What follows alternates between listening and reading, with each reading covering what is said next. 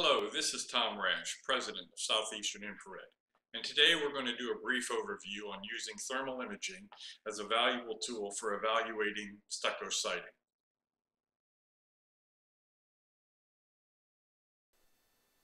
It is important to understand that thermal imaging cameras cannot detect moisture. They simply see the energy given off by different objects and materials and displays them as a thermal image.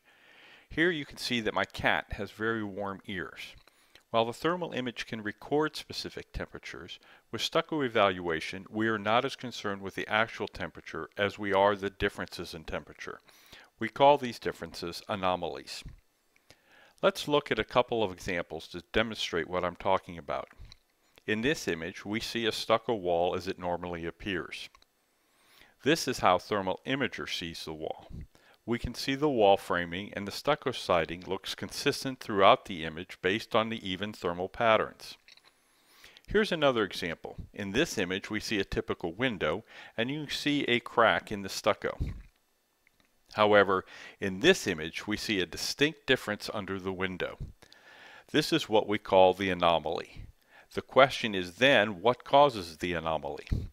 Since the anomaly is recorded as a temperature differential, it's important to be able to discern if the cause is evaporative cooling from moisture, missing insulation, air infiltration or exfiltration, or perhaps mechanical systems inside the wall. The only true way to determine moisture behind stucco is with a moisture meter. The problem is, where do we test the wall? This is where thermal imaging is so important, as it gives us a map of where to test for possible moisture infiltration. Without this map, probing the stucco with a moisture meter is a hit or miss proposition. We recently had a residence that had been probed 19 places with a moisture meter and given a clean bill of health. I've highlighted a couple of the probe locations that are visible on the wall.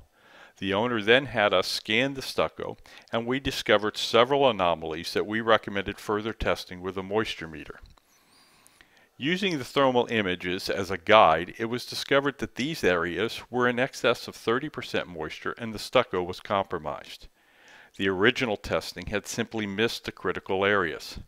As I stated earlier, thermal imaging is just one tool in getting an accurate evaluation of stucco siding and must be followed up with additional testing to confirm moisture infiltration and the extent of the infiltration. I hope you enjoyed this quick overview on using thermal imaging for stucco evaluation.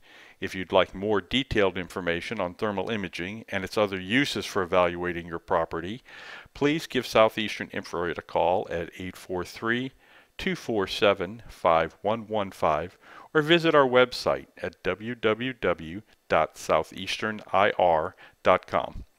Thanks for watching.